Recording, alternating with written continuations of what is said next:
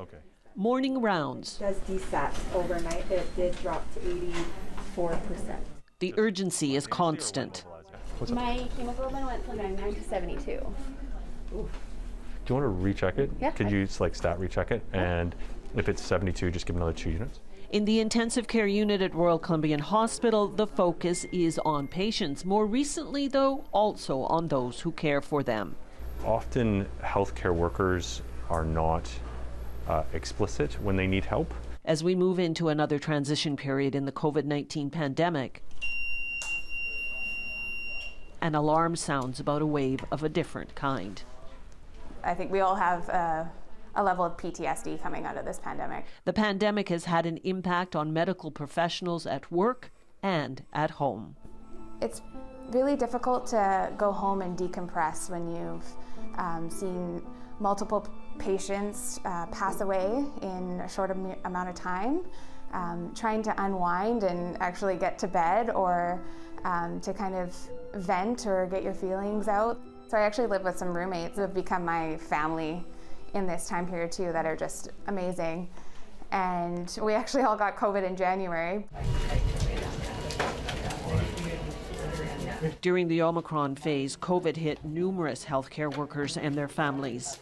I was positive, so we just came to the conclusion that we're all positive. The frontline fight against the pandemic has been relentless, and for some, doubled the impact. ICU nurse Dave Riar's wife also works in this unit.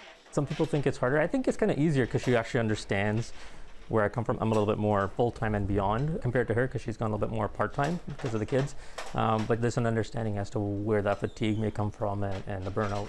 Children of medical professionals have also become more exposed to the inner workings of their parents' careers. As a teenager, there's that process of eventually learning that your parents are people, right? And so one of the things is seeing the challenges that we were going through and seeing that we're fallible and that we were struggling with things at times. Since we were last here, Dr. Reynolds has stepped away from his role as site medical director at RCH. The burden was too tough. Hi, Dad. Hey guys, how you doing?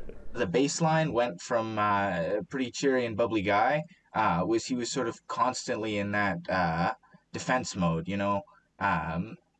He'd constantly been working for 12 hours a day or something like that every single day rather than just for a week a month.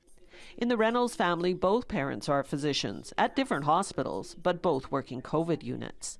I really stressed myself out in terms of like what the impact would be if I got COVID, because then I would give it to my parents, and like I thought to my dad about how huge, like I think he made such a big impact at the hospital. And so him being gone, and if he was out of service for like 2 weeks, there wasn't anybody that could step in. It was super stressful that I would be around people who weren't necessarily being as safe as I was, and that through that I would give it to him, and then I would be responsible for all the chaos and things that would come after that.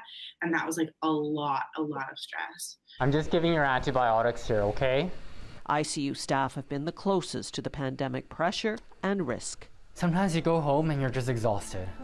And sometimes you feel like you're okay, but adrenaline builds up when you're working and you're busy, and it's one thing after the other. But when you're home and on your days off, you just feel extremely exhausted and you just don't want to do anything.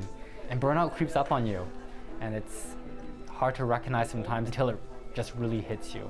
The sickest of the sick have been in this unit over the past 2 years. At the height of the pandemic, this 16-bed ICU became a COVID ICU, at times operating at twice its capacity. These days, there's a handful of COVID patients. Teams have started to go back to normal. Work has started to go back to normal.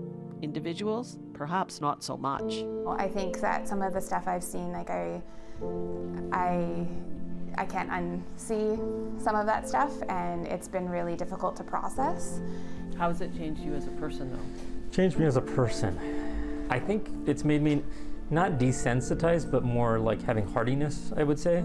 The battle against COVID has been long. The recovery from it will be longer. Belle Puri, CBC News, New Westminster.